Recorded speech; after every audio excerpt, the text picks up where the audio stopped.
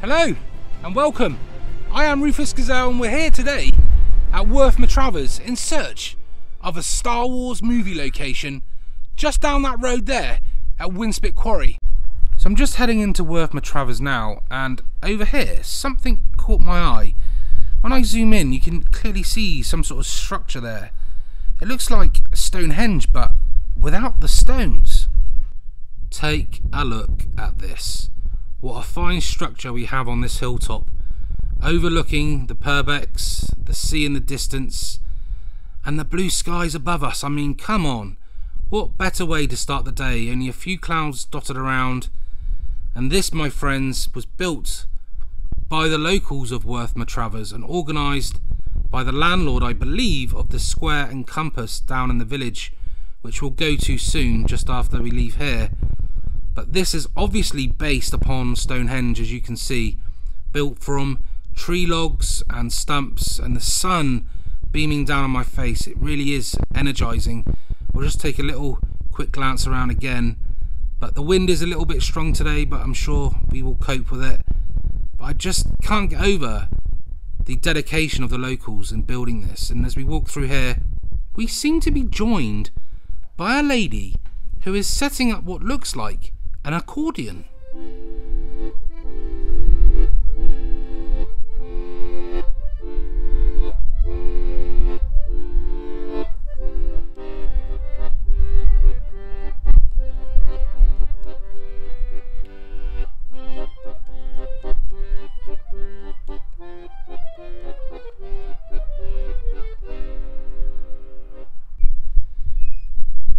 The Square and Compass here in Worth Matravers. Just look at this view over the Purbex and the Jurassic coastline. What a beautiful day it is today. If I've got time, I might have to come back to this pub and have a pint of Guinness just to end the day just that little bit sweeter. But I think we'll save the Guinness for the return trip as a slight reward for my efforts. Instead, I have a coffee to keep me going on the long journey towards Winspit Quarry, which is a bit of a walk through Worth Matravers itself and then up to where the footpath leads you down to the quarry. This really is a quaint little village here in Worth Matravers. Quite a scenic village that you would expect in amongst the Isle of Purbex down on the Jurassic coast. And you even have the traditional telephone boxes that we still see scattered around but no longer in use. The majority of these phone boxes tend to have books inside them, like a little mini library, or sometimes they house defibs located inside, which are used for medical emergencies. And as we pull open this door, we can see that this one doesn't have a defib inside or a small library, just the original payphone, which looks to still be in use. And as we look up, it still has the crown and the lettering sign underneath stating that this is still a working telephone box. So I just need somewhere to dispose of my coffee cup, but luckily for me there's a handy little sign here. Well, that was quite easy to find. I say thank you, kind sir. A lovely park here in Worth Matravers, just on the outskirts. But Mary Poppins would be quite upset if she came here, because there is no kite flying allowed. Winspit, 1 mile, just along this private road here, down towards the coast. I will go into more detail about the history of Winspit when we get to the location.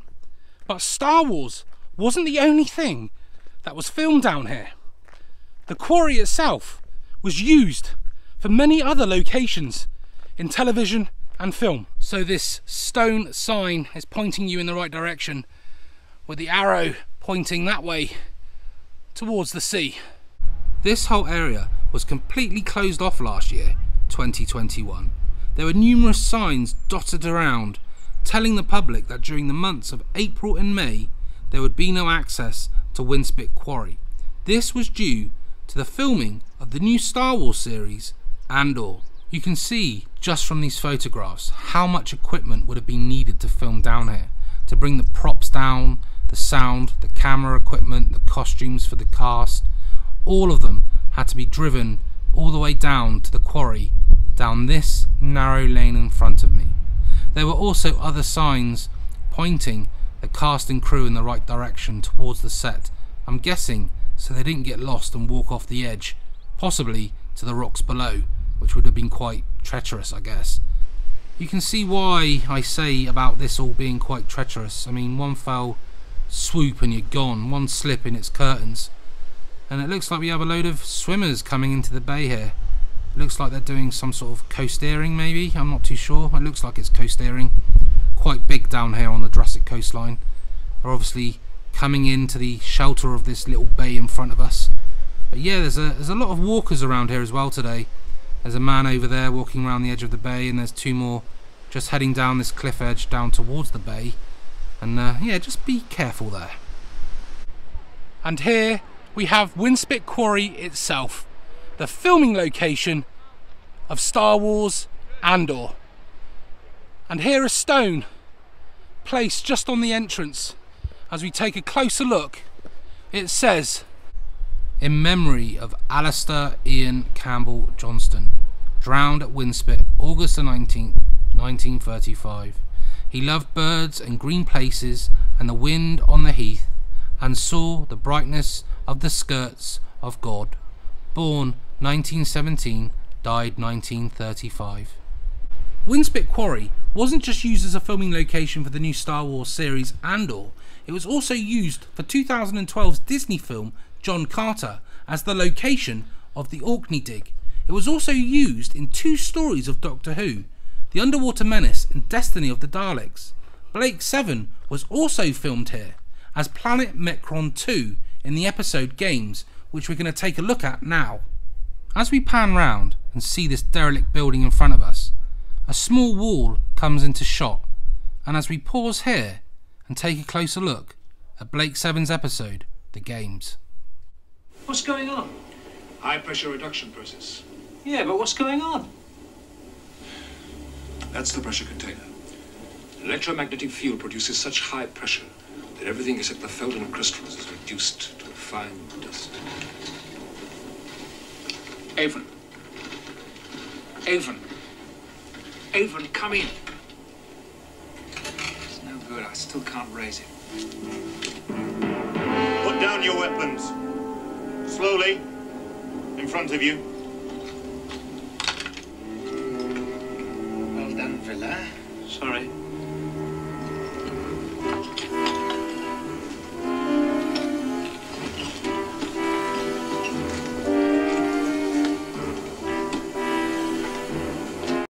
So a little bit of history. Until 1940, Winspit was used as a stone quarry, providing stone for buildings in London. During World War II, it was used as a site for naval and air defences, hence the derelict buildings. This is definitely a hotspot for climbers too, as you can see. Okay, so let's have a little wander through here. There is a reason why I brought you to this part of the quarry. Not only the loose boulders and the stone and the small cave that you see in front of us, but as we look round, you can see this large rock in the centre of our screen on the floor, in amongst all the smaller boulders and rocks. Now this large rock is where the TARDIS materialises in Destiny of the Daleks. You can clearly see in a minute that Tom Baker and Lala Ward appear as Doctor and Romana. So let's just show you this clip and you'll see what I'm on about.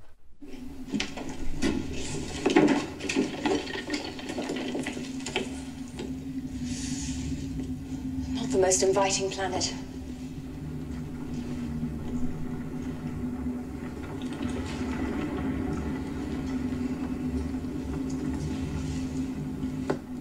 What is it? I don't know. Feeling I've been here before. Deja vu? Oui.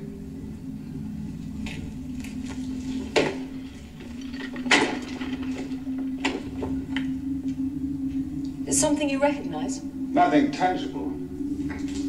Just have a sensation, pervading air of, can you feel it too? Not only was this location, this actual rock, used in Doctor Who, it was also used in Blake 7 as they made their daring escape.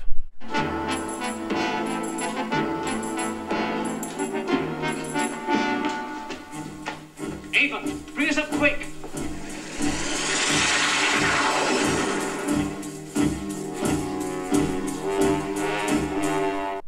Can I just add, look how still and calm that water is today. It's like a mill pond out there. Right, before we move on and try and find any more filming locations, I want to go slightly off track and try and find an entrance to these caves. Go and explore them, see what's inside them.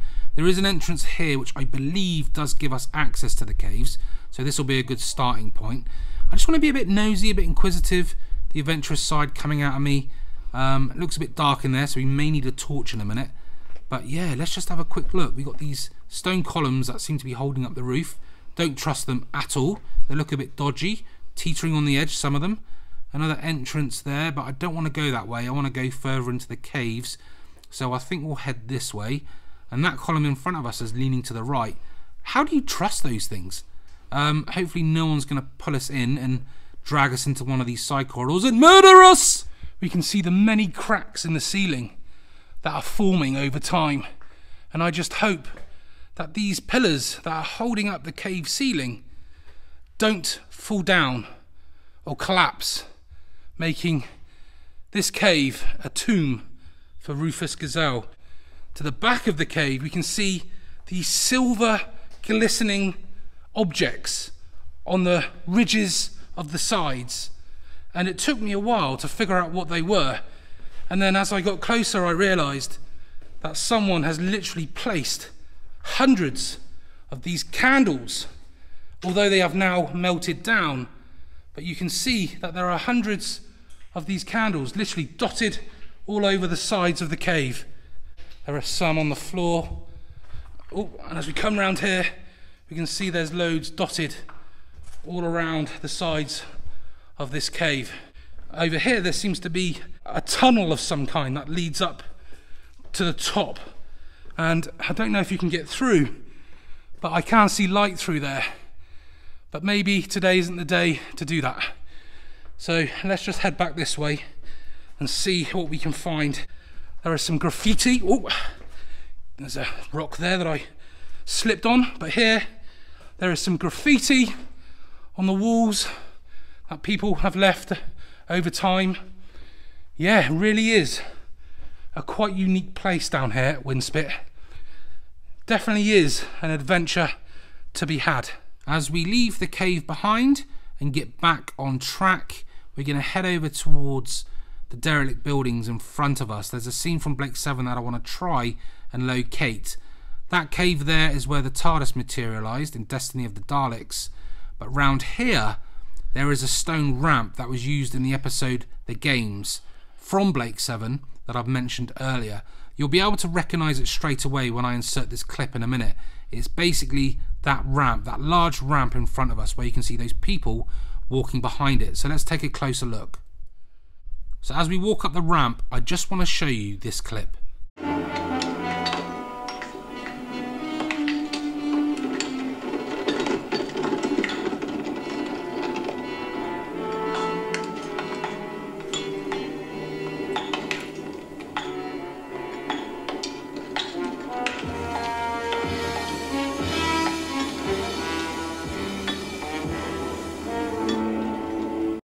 You can clearly see the slaves wheeling up trolleys full of stone and rubble up this ramp towards the edge here.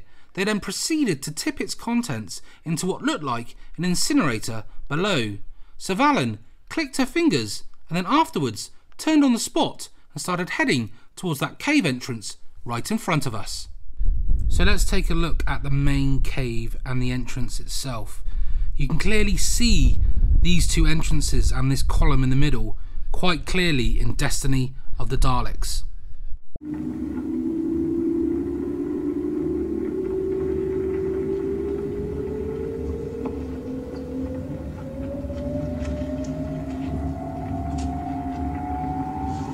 wonder what could have caused it. Well, something fairly serious by the look of it.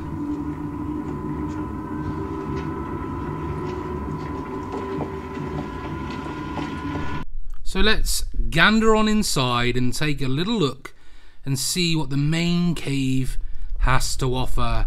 Its dark, cavernous depth, the thrilling cracks in the walls and the ceilings, and the depth of the stone that is encamping us and that may bury us forever.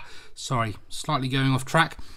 Now you're probably all wondering, why haven't I mentioned Andor yet? Well, there is a simple reason for that. Currently, as I'm recording this right now for you, Andor is only about 5 or 6 episodes into the show, and Winspit Quarry hasn't made an exact appearance yet, so I'm not too sure how much of this location was actually used, whether it was just exterior shots or whether they actually used inside this exact cave that we're in now. I don't actually know. I would like to think maybe they have used interior shots for the show, but I imagine it was just the outside and obviously the exterior shots that were used. But we will see, but I'm not sure which episode Winspit Quarry will make an appearance. Obviously we're 5 or 6 episodes in right now, so hopefully it won't be too much longer. But I do have a screenshot from the trailer that I do want to marry up in a minute. But we're going to leave the actual main cave now here at Winspit and head over to the old naval radar station from the war. So this old radar station was actually used as part of the Dalek city in the episode Destiny of the Daleks from Doctor Who. And we're going to take a little look over there now and look through the old ruins itself.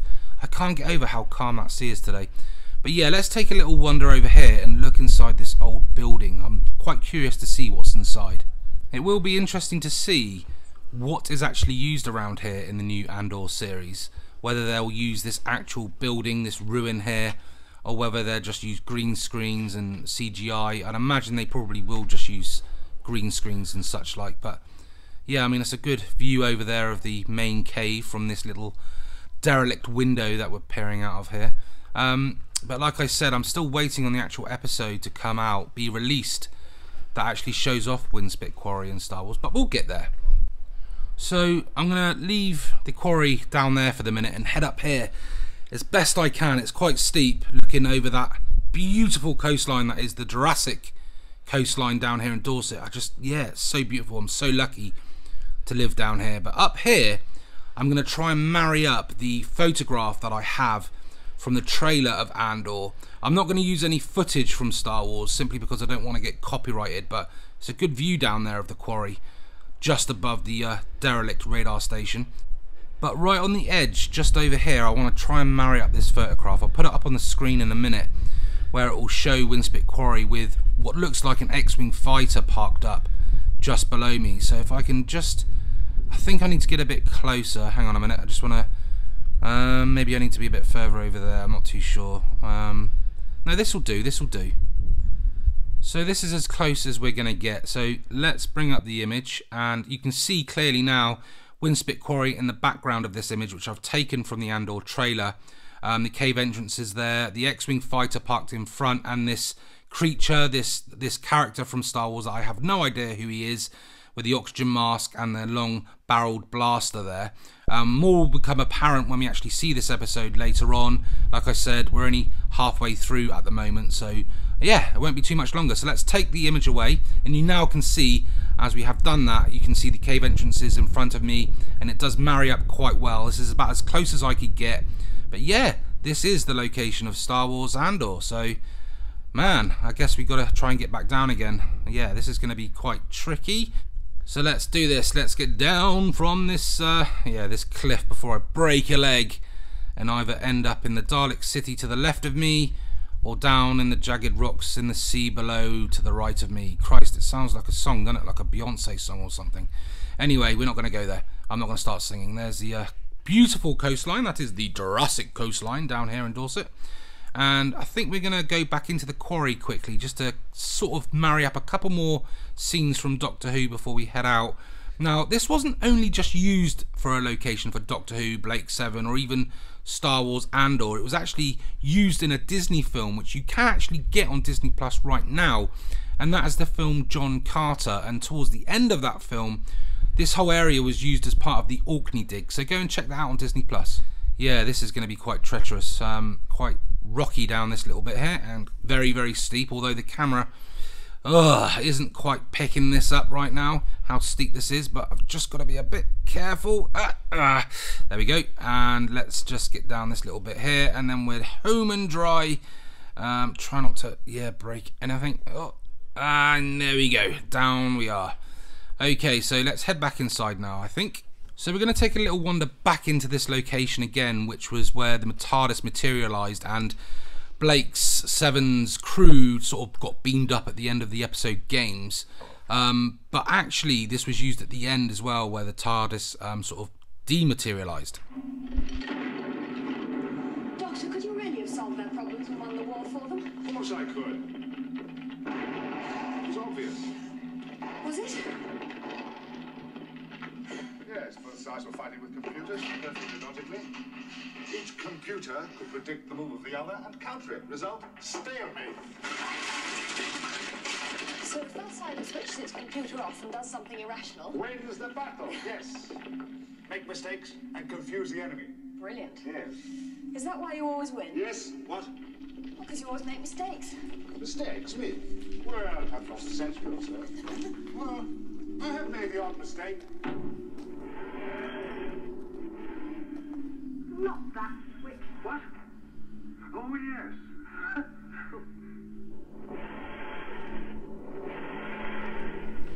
So I'm just going to take a little walk down this other end of the quarry.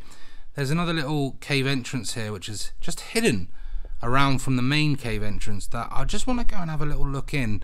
I'm not too sure how big this is going to be, but there is the exit there, one of the side exits to the quarry.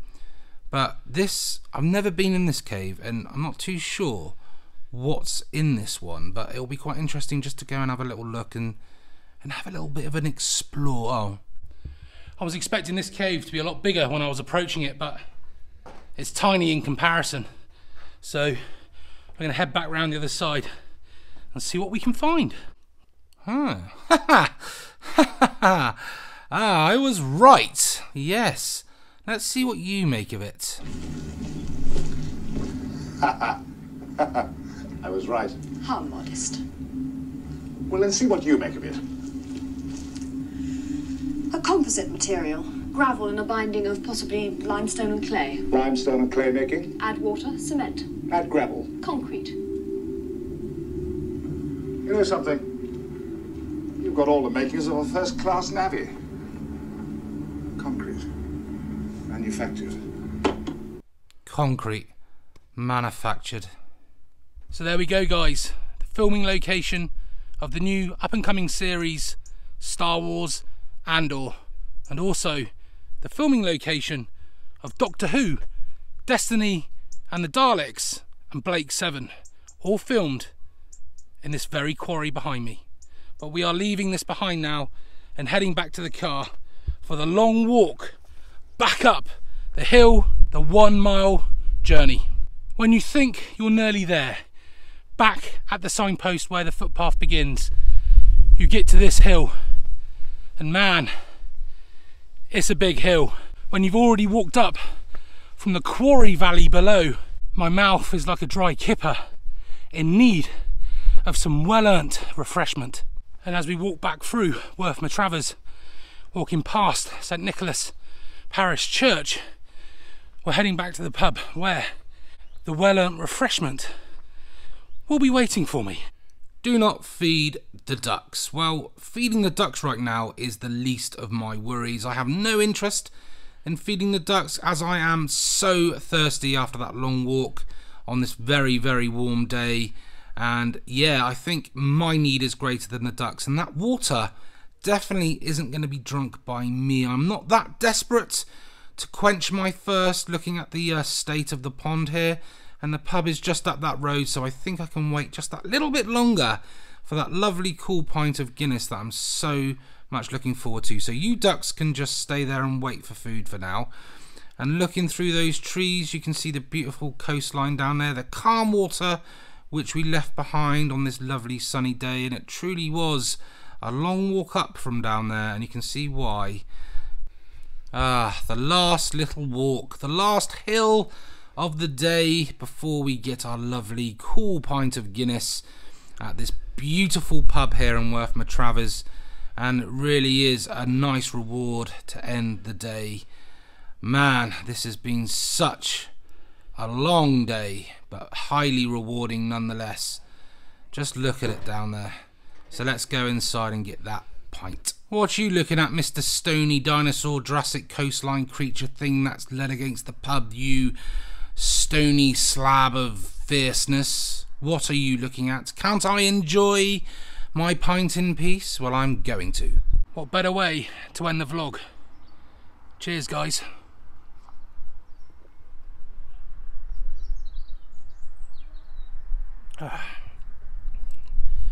That was much needed. Well, there we have it, guys. Thank you so much for watching today, and all I've got left to say is vlog